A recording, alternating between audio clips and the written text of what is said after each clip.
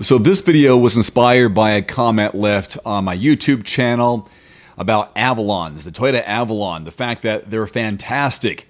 Other people say Avalons cost too much.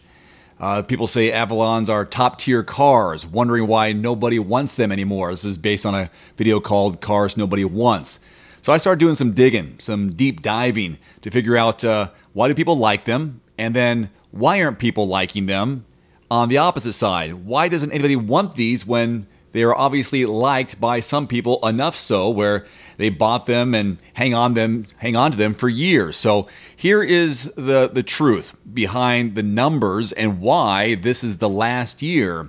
Yeah, big surprise. This is the last year for the Toyota Avalon. So in 2005, it came out in the US and sold over 95,000 units, as they say.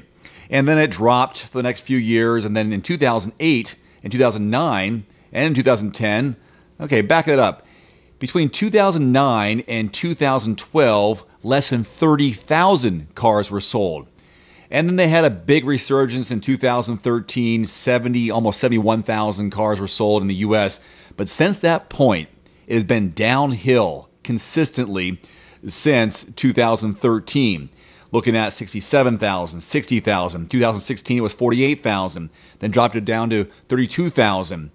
And then in 2020, 18,000. 18,000 again in 2021. And as of this recording, which is the end of July, the first 6 months of the year, just over 8,000 cars were sold for 2022, which means people are recognizing that it's not going to come back. Why do I invest in this? When a manufacturer puts out there, this is our last model year, people are kind of like, well, what's going on? Why aren't you making those anymore? Are you not confident in your vehicle? Or people would say just the opposite. Let me get my hands on one before they're gone. I think most likely it's because they're not making them anymore. And people are going, why would I even want to invest in one of these when there can't be a new model? And then this too. So the 2022 Avalon has an MSRP range between $36,000 and $40,000. Yeah, $44,000. But this year, the changes include no more all-wheel drive. They discontinued the TRD model. And this is the model that's in 2022 as part of their fifth generation that was introduced in 2019. It's only one of the few vehicles left in the large sedan class.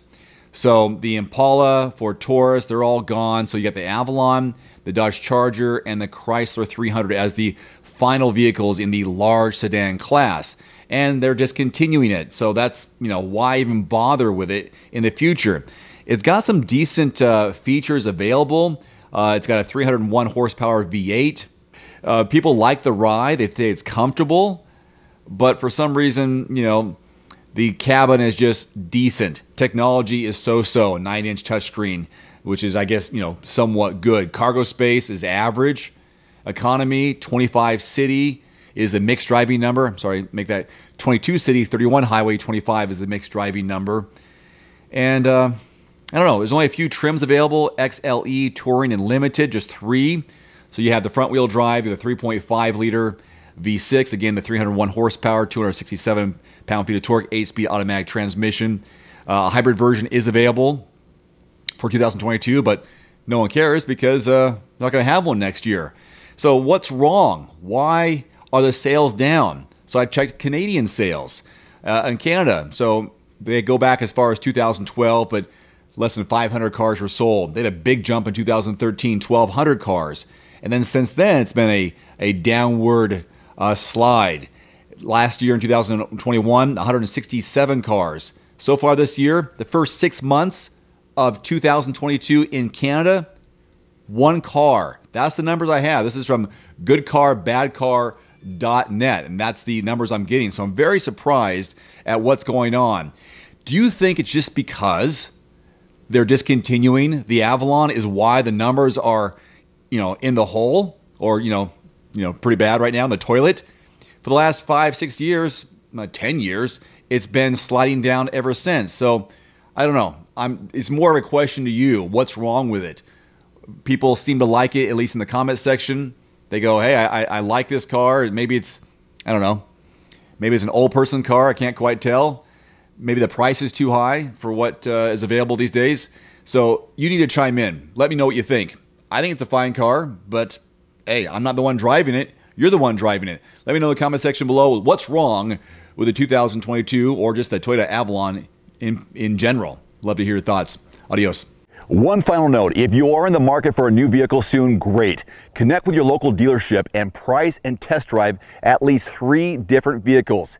A vehicle's strengths and weaknesses can only be discovered when you are behind the wheel. My reviews can be good, but you need to test drive these yourself. Visit quotes.everymandriver.com, select the make, model, and your zip code, and you'll get invoice pricing in your area on those vehicles. Shop smarter with price quotes at quotes.everymandriver.com. Thanks for watching. Please click subscribe and give us a thumbs up. See you next time.